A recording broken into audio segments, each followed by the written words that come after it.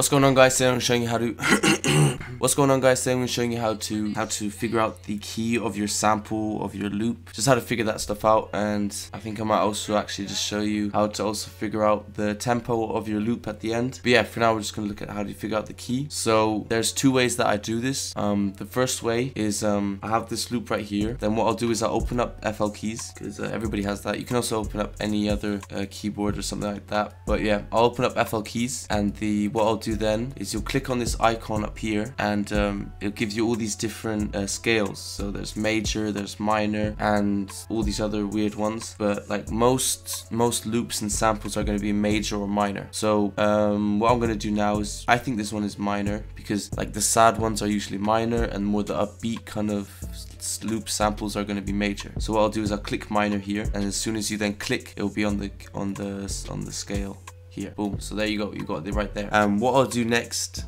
then is I'll just play around with the keyboard to try and figure out in which scale it is. What I mean by that is I'll just let the loop play, and at the same time I'll play with my MIDI keyboard. You can also obviously just play directly on here if you don't have that, and I'll just play along the scale that I have here. So G minor I have here, and that doesn't sound bad.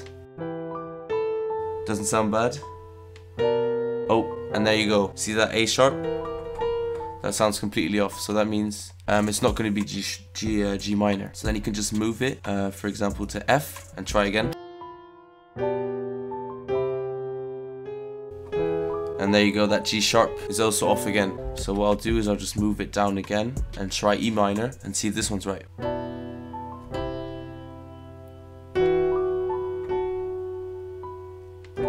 Until now it's sounding right until now. Also sounding good. And it's all sounding right until now, and they all sound good. So you can play up and down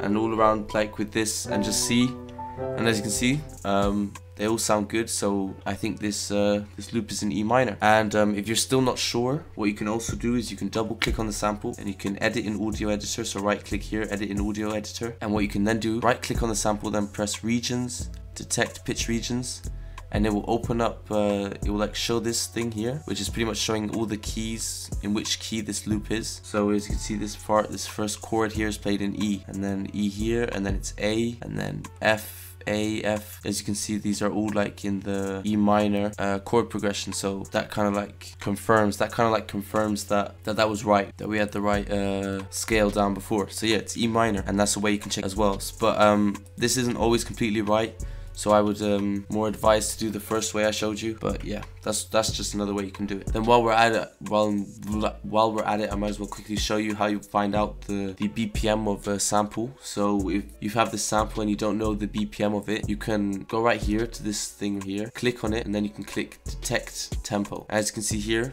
it's 160 estimated, which is right. So if you don't know the tempo of a loop, you can just click on here, and then boom, it's 160. What you can also do is play through it and use the tapper. So that's this here. You click here and you get this tapper, and every time the beat hits, you can just tap it and it will give you the right tempo. So I can do that as an example now quickly.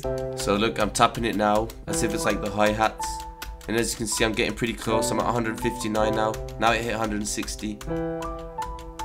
So yeah, you just tap it, as you can see, 160. That's right. And yeah, that's how you get that.